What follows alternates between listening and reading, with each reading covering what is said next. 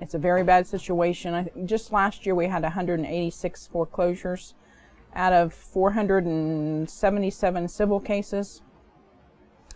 And I think this year we've had 13 new civil cases, and I would say probably 8 of those have been foreclosure. So it's almost every day we have new foreclosure cases.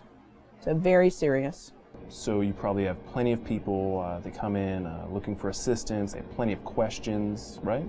If they actually come in the office, we can give them the number for Southeastern Ohio Legal Services or Save the Dream. I also have a flyer that I send in all foreclosure cases that has the phone number for Save the Dream.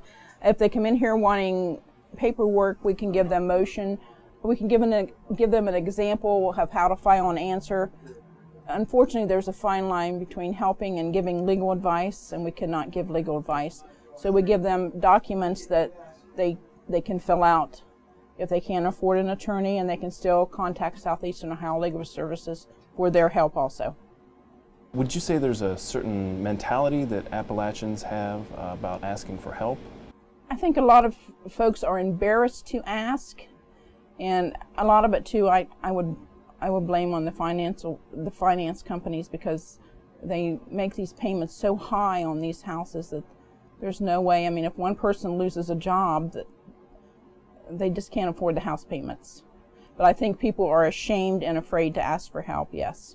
What services can your organization provide to these people who have, been warned about foreclosure and they don't know what to do next? We always say get an attorney, because that can really slow down the process and help you work out payments. I mean, a lot of sales are vacated because they have gotten an attorney and they've reached a settlement. A lot of them are dismissed because they work out a payment plan with the finance company. So there is all kinds of help out there if they will ask.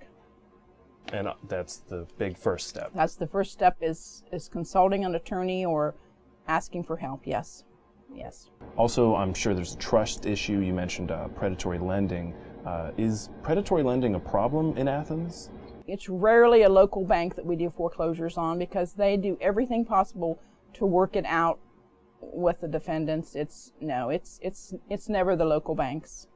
With the whole borrower outreach days, what's next for Save the Dream? Are there going to be more of those days? I think this year we're going to do some more things. The problem is getting the information out. It's just, I mean, we do send the flyer. Last year we did have some free mediation, which we lost because we lost our funding and it was not renewed for this year. So now we are building up our mediation fund so we can do that again, but that's going to take a little time to do that.